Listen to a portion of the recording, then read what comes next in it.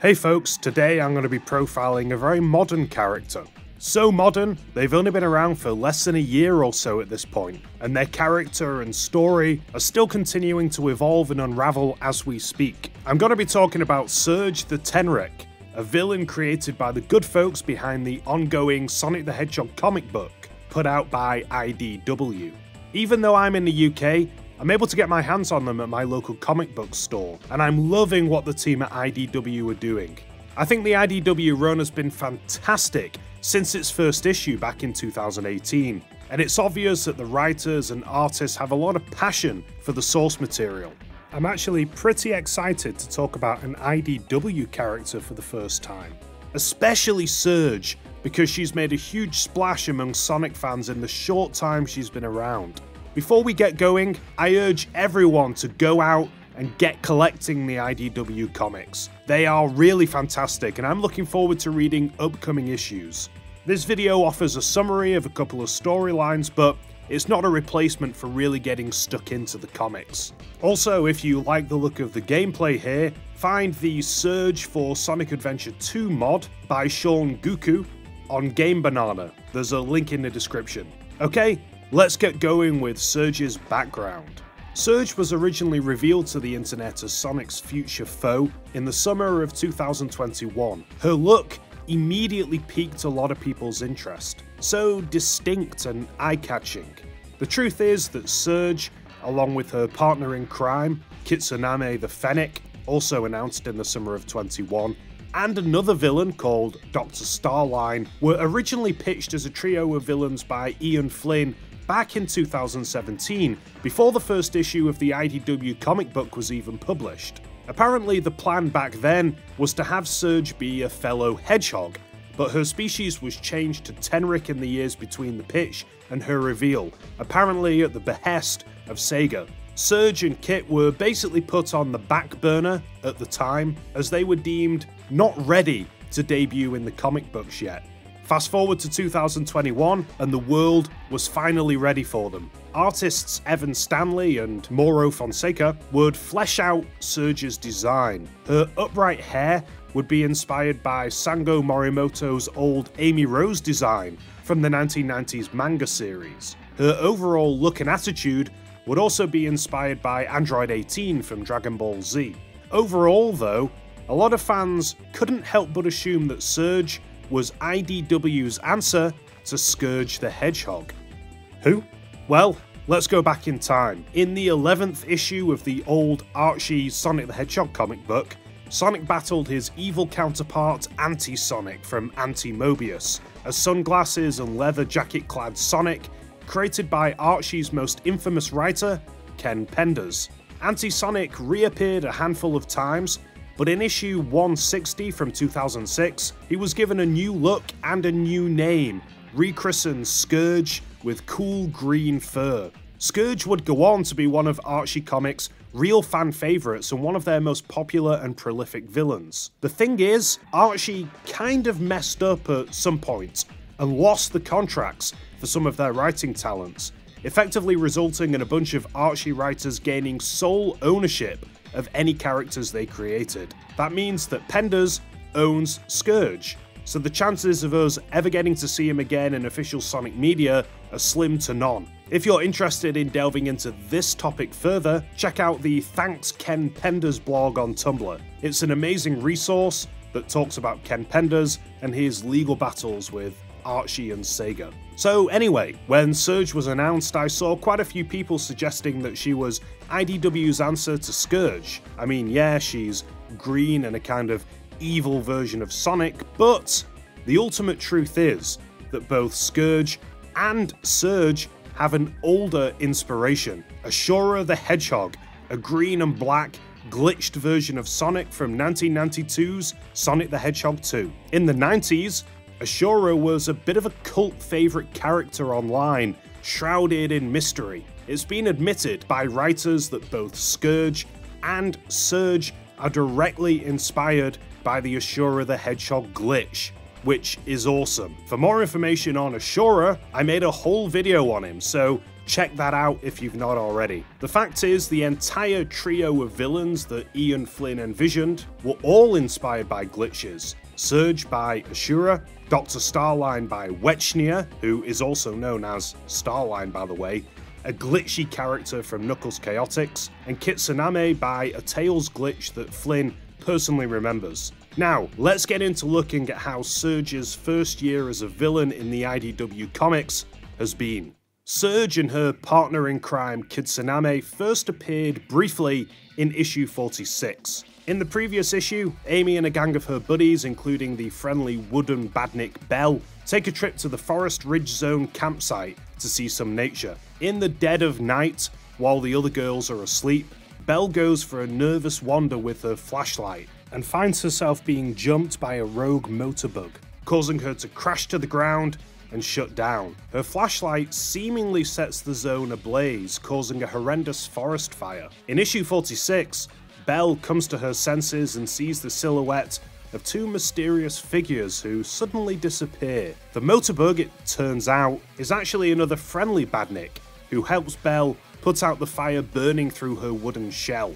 Belle teams up with the motorbug and with Tangle to look for others in danger. They end up finding the park ranger's kid, who tells them about a mysterious duo who he says were the ones responsible for starting this wildfire. The story concludes in issue 47. Belle, Tangle, and the motorbug reunite the young kiddo with his dad and rejoin Amy. The ladies decide to build a dam, blocking a stream that runs through the park. They let the pressure behind the dam build and then, with one smack from Amy's Pico Pico hammer, unleash the water to soak the ground around the campsite, curbing the spread of the fire. The story ends rather ominously, with Amy reunited with Sonic and Co, joking that the fire was just a fluke, a bit of bad luck.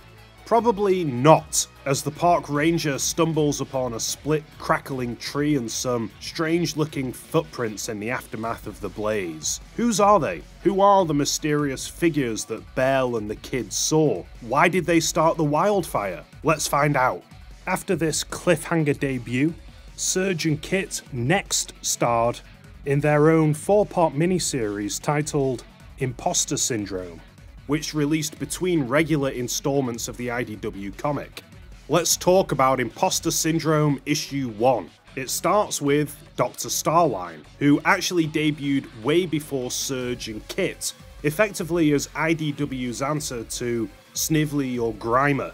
Starline is a highly intelligent and devious former accolade of Eggman. In a way, he was Eggman's biggest fan, before feeling a sense of betrayal when Eggman teamed up with Sonic to take care of a greater evil, causing Starline to go off-piste and form his own plans. The first couple of pages of Imposter Syndrome number 1 have Dr. Starline outlining his devious plan. He's going to replace Dr. Eggman as the world's premier bad guy and replace the world's fawned-over heroes, Sonic and Tails, with heroes of his own creation that he has control over.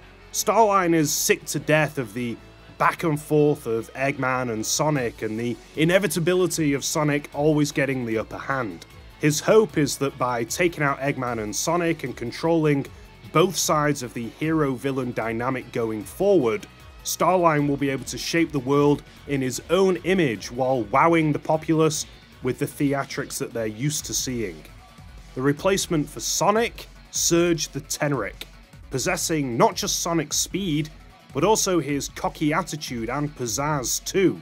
Unlike Sonic, Surge is on the proverbial leash and under the control of Starline. The hot-headed, electricity-spewing Surge has been paired with Starline's Tails counterpart, Kitsuname the Fennec. He's incredibly shy, very subservient to Surge, but he's more level-headed and capable of using water as a deadly weapon. You might ask yourself, hang on, what is a Tenrec exactly? It's a type of African mammal that resembles a hedgehog but in reality has no relation. That's quite a fitting animal for Sonic's imposter rival.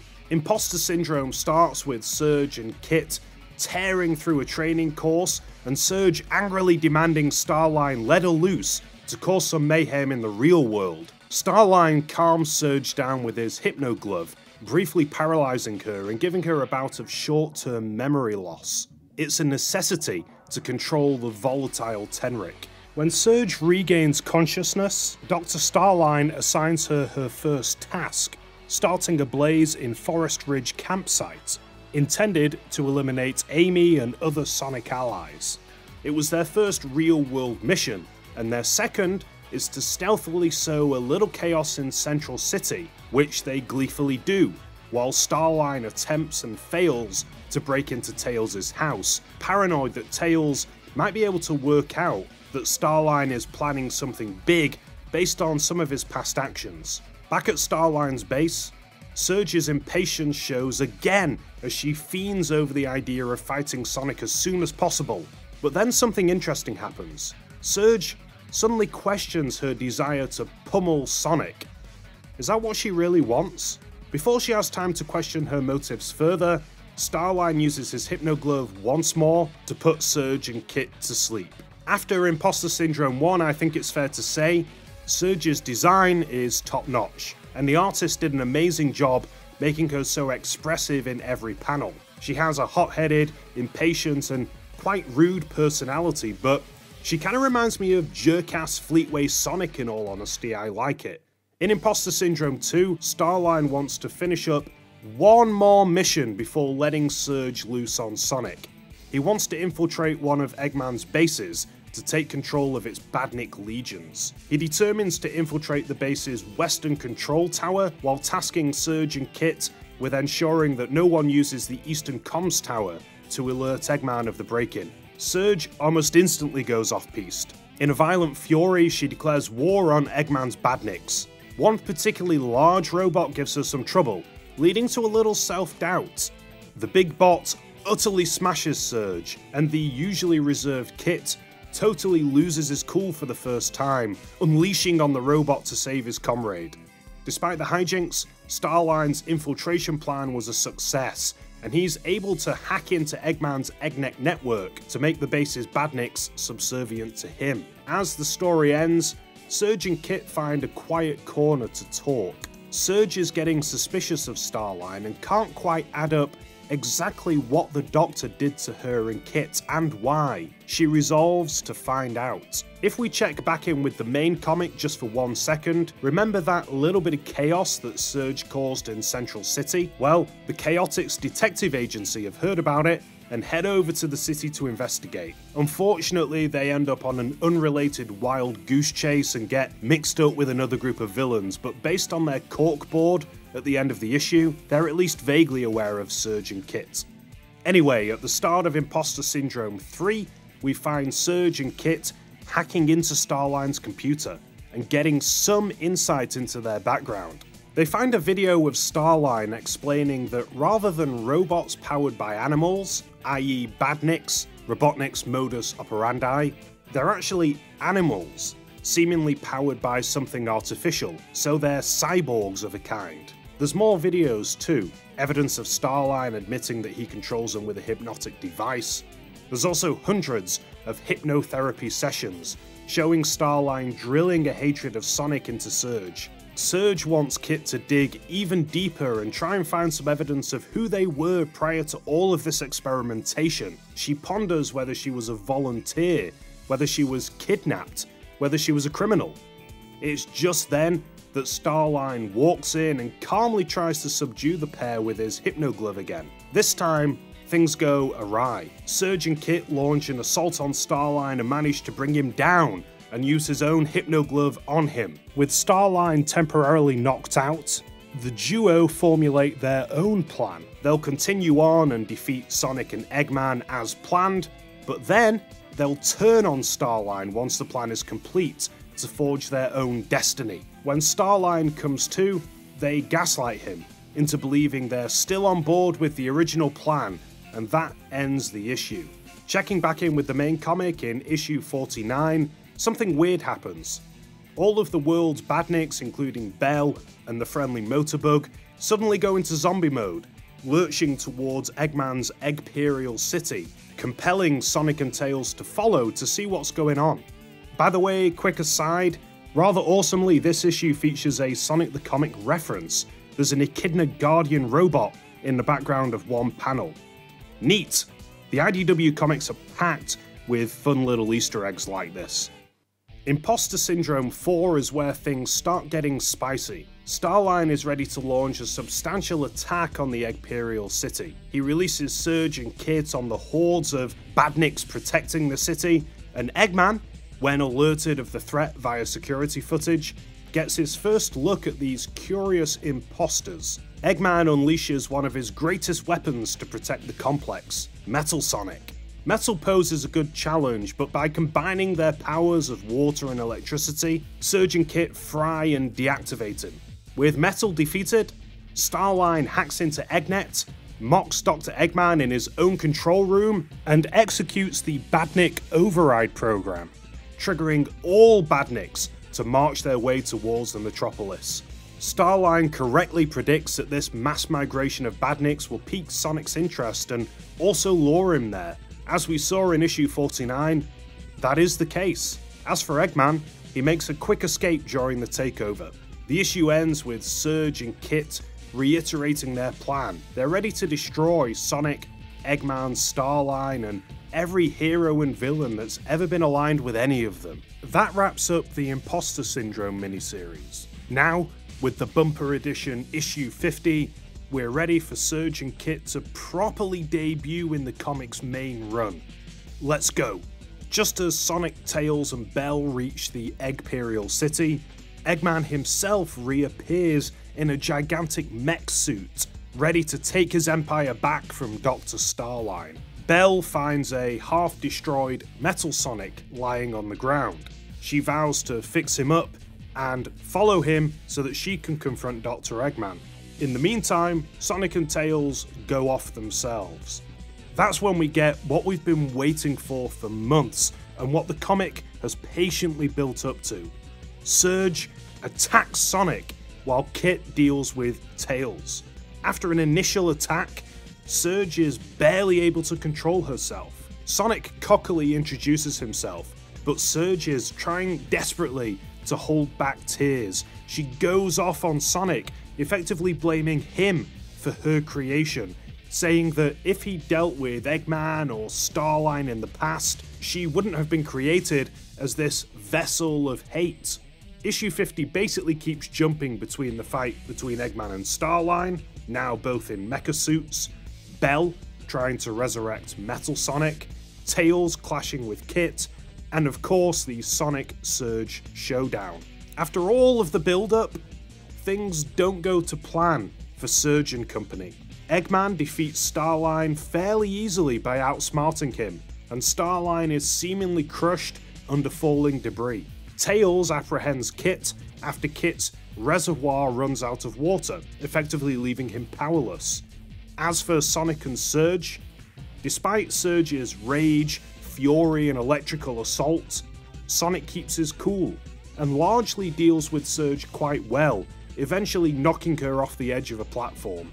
Rather than accepting a helping hand up from Sonic, Surge seemingly falls to her death. So, after all the build-up, Surge kind of flopped against Sonic. Is it a disappointment as a reader? No, I think it's quite a cool narrative. Surge is propelled by hate and obsession, but she just couldn't get the job done. Her every thought revolves around Sonic, and he has no idea who she is. To him, she's just a villain of the week to be beaten. I found it to be quite an interesting subversion of my expectations, and it leaves room for plenty of character development. Surge is going to have to deal with that failure. She failed in her life's only real purpose. With Surge defeated, Sonic's final job is now to get out of the Eggperial city, now that Eggman's back in control of his forces again. As of this video, the last issue to release was issue 51. It gave us confirmation that Surge did indeed survive her fall, and she's ready to regroup and take on Sonic again in the future. Sonic, Tails, Bell, and Kit tried to make a heady escape from the Eggperial city in one of Eggman's own vehicles, before Metal Sonic obliterates it, sending it crashing down and leaving the issue on a cliffhanger, with the heroes once more surrounded by Eggman's forces. So far, that's all there is to Surge's story. I'm excited to continue getting my hands on future IDW issues to see where Ian Flynn and the other writers take the character. There's certainly a lot to work with here, and I'd love to hear your take on where you think Surge's character should go next. Will she end up finding out about her past? If so, what will that involve? Will she be able to best Sonic? Or perhaps, will she see the light of day and end up joining him like so many ex-antagonists?